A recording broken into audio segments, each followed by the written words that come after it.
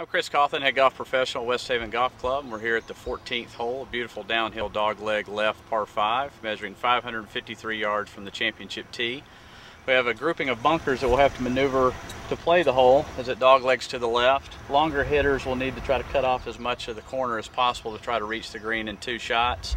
The 2 bunkers that you see in front of us are definitely in play for all levels of players, so we're going to have to maneuver those bunkers to effectively play the hole. So I'm going to try to play a draw around the corner and see if we can make birdie.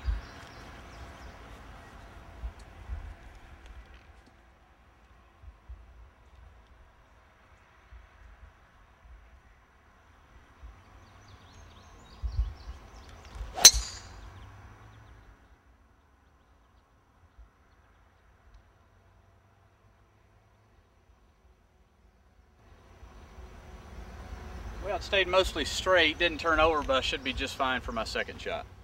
So we're here at my tee shot on 14. I didn't quite cut the corner enough to be able to reach it in 2, so I still have about 275 yards left to the green, about 200 yards to carry the cross bunker that's directly between myself and the flag. I'm going to go ahead and hit a 3-wood, see if I can carry that bunker and lay up just short of the 2 pop bunkers in front of the green. Give ourselves a good position to chip up and make a 4.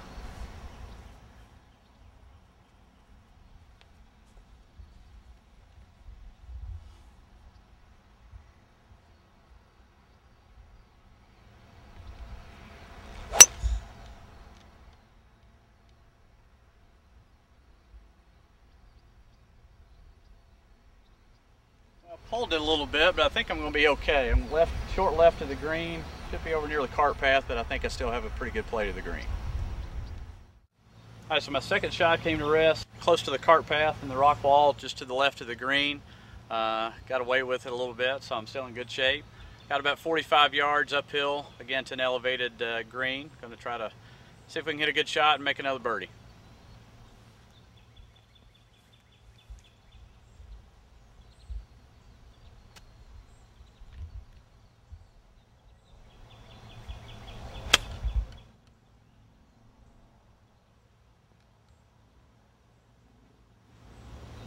Worked out pretty good. Looks like it's less than 10 feet for my 4. So we've hit our third shot about 6 feet above the hole. Have a putt for birdie downhill right to left. I'm going to play it just outside the right edge of the hole, and it should turn a little bit to the left. Let's see if we can make our 4.